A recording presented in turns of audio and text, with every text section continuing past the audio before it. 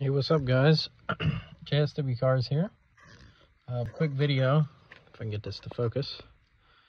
A 2008 Honda Pilot. So we're going to do the oil life reset procedure. I'm going to go ahead and start it. The vehicle does not have to be running, but I'm going to let this one run. So as you can see, we're going to scroll through our toggle here.